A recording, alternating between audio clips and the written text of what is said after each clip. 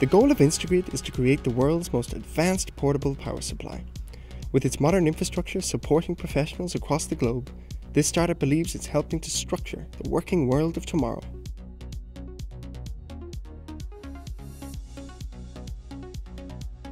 We're a battery technology company. We are developing high-power batteries for grid-coupled applications.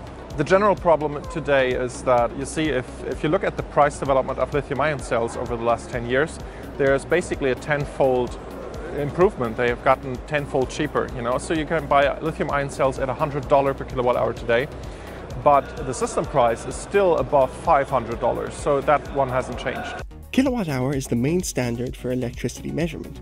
It refers to the amount of energy supplied when 1,000 watts run for 1 hour.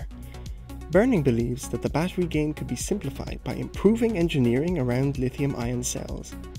If you look at the grid at AC voltage, 230 volt, 120 volts, how do you get that power into the battery? You have to convert it somehow. And when you want to use it, you probably have to convert it again because you want to drive a motor with it, you want to feed it back into the grid, you want to do something with it.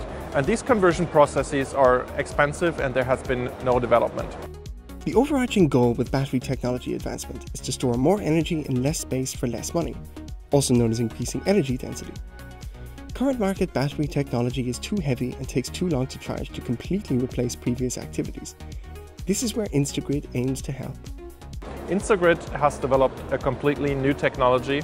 It's more lightweight, it's cheaper, it's compact, it's very robust, and it's not like anything that has been done before. The product is essentially a portable battery pack. Where one might have traditionally used a gas fuel generator, Electra by Instagrid serves the same purpose quietly, consistently, and with clean energy. It weighs only 10 to 12 kg, can power appliances up to 230 volts, is waterproof, and connects to the Internet of Things. Will this technology see Instagrid spread throughout the world? We'll have to wait and see if it has the charge.